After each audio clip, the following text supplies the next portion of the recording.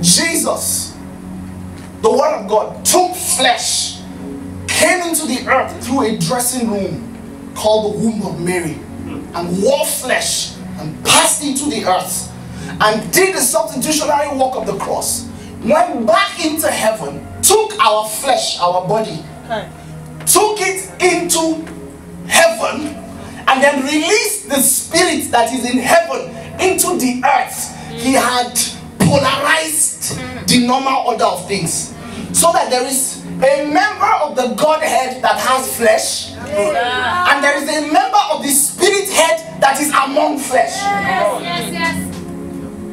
That's why Jesus was in a hurry to go, because the church will not be born until something from the Godhead is here, and something from here is present with the Godhead. So the church is the only institution that has presence both on earth and in heaven. There is a member of the Godhead that has flesh. Do you understand? The moment you point a finger at that institution, you insulted God. Then you knelt down to pray to Him. You have ridiculed the errand of prayer. That's what you have done. I speak apostolically to the body of Christ. I'm not speaking just to the people in this room. Yes, sir. Yes, sir.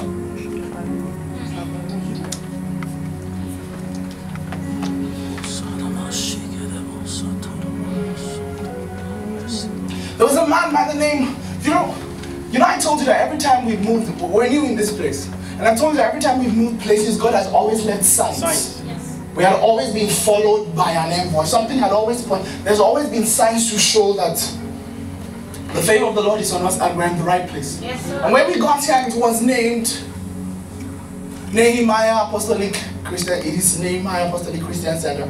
And we came in at the time when Nigeria just became 58. We knew that what the Lord was telling us was that we were supposed to be the Nehemiah generation. The people who will rebuild the ancient ruins of many generations, as a Nehemiah would.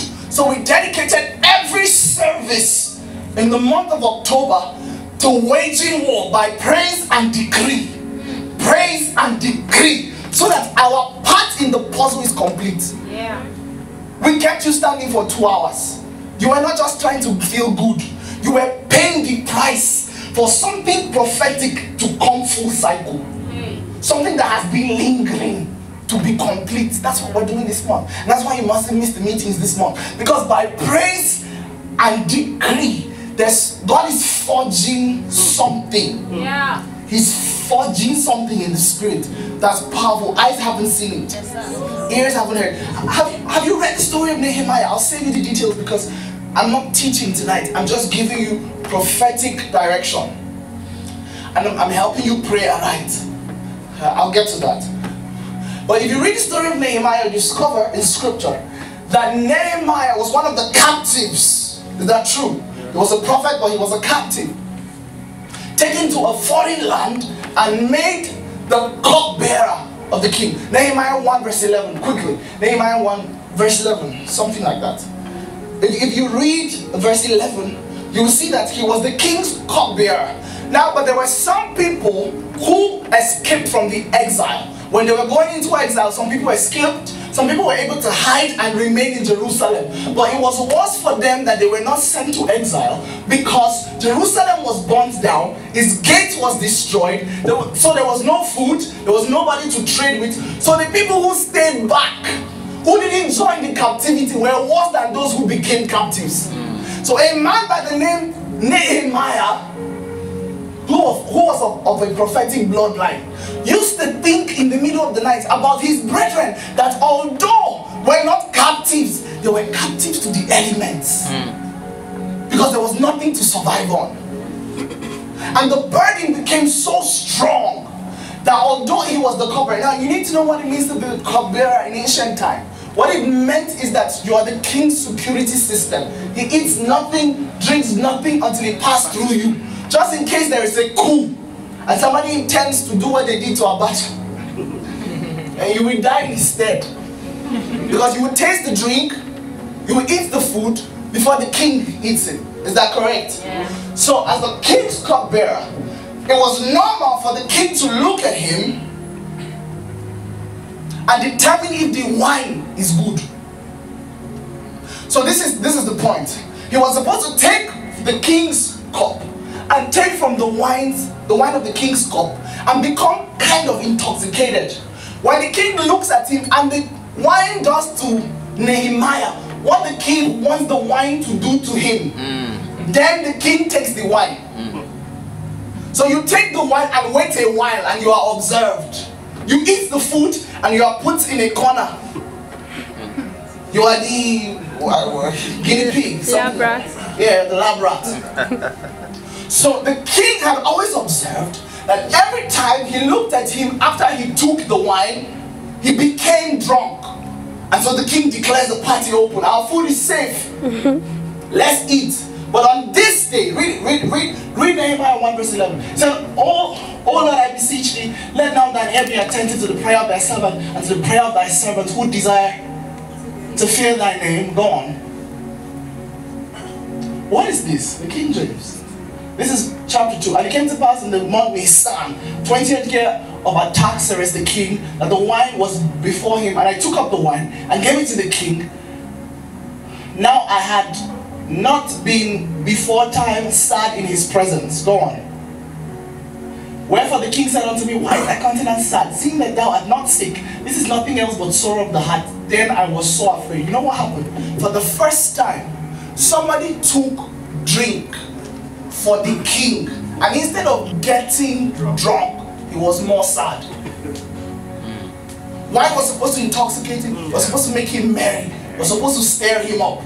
But the king saw a dimension of burden that squashed the power of wine. Come on. So the king looked at him and said, You're not sick. We don't use sick people for this job. How come you drank of my alcohol, the royal alcohol, the 99.9% one, the one for the king's vodka, or Kinga, yes, and you still dare to be sad? How? How is it possible that you are still sad? And then the Bible declares that the king began to ask him, What do you want? Your heart is sick. And then he began to talk about the ruins in his life. Go on, verse. Let the king live forever.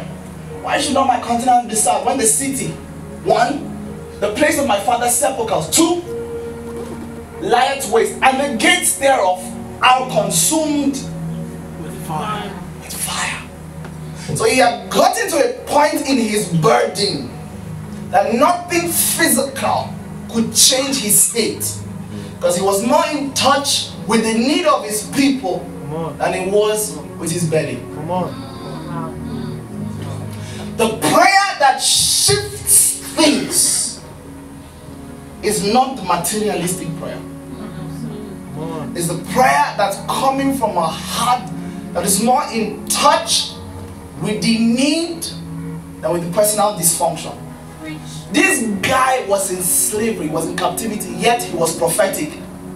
He wasn't sad about his captivity. He wasn't sad about his slavery. He was sad about the state of his nation. And when they asked him to describe it, he said 3 things.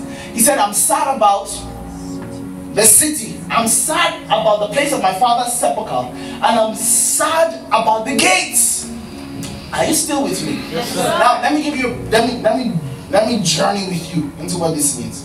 What Nehemiah did is what strategic believers, I'm talking about the strategic church in nation building, is what strategic believers in every sphere of influence are supposed to be doing with their vocation. Let me show you what he did. He took the wine that the king was supposed to eat and blessed it, so that when he gave the wine to the king had no choice than to consider his countenance. He was prophetic.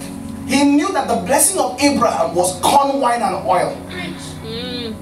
Wine was one of the tokens of the blessing. So one day he discovered what happened is the burning, the anointing was so strong. And the moment he shared a drink with the king, it was like the Spirit of God, like wine, journeyed through the cup and made the king do what God was going to do.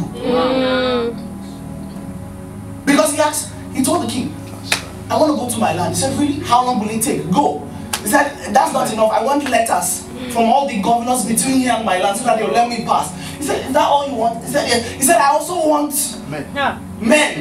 He said, that's all you want. He said, I also want things to build with. Yeah. That's all you want. Take it. You know why he transferred it?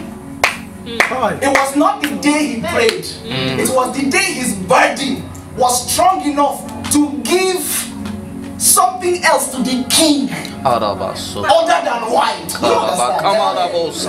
He had served wine all his life in captivity. Nothing changed. The day his body became so strong that wine could not shift him, the wine he gave the king shifted the king. The very ordinary things in his hand by which he did everyday business, the very ordinary things he traded in life with, were the things with which God gave the king another. Don't you know that it was a king too that was drunk with a certain kind of wine, the wine of Jezebel, that asked that lady, that kid, what do you want? And the mother came and told her, this one prophet has been trying to kill. The spirit of Jezebel has been trying to kill him. His name is John the Baptist. Ask for his head. There is a connection between the wine and the king, between the king and the wine of kings. The strategic church, is the church that has come into so great alignment that ordinary things are used for supernatural purposes. When our fathers delivered the gospel to us, they delivered it to us in ties and suits. And somehow we almost began to feel like the spectacular was inside the pocket square somewhere. And the huge bless shoes and the pot bellies. It seems like the more anointed you are, the more the pot, it just looked like as the anointing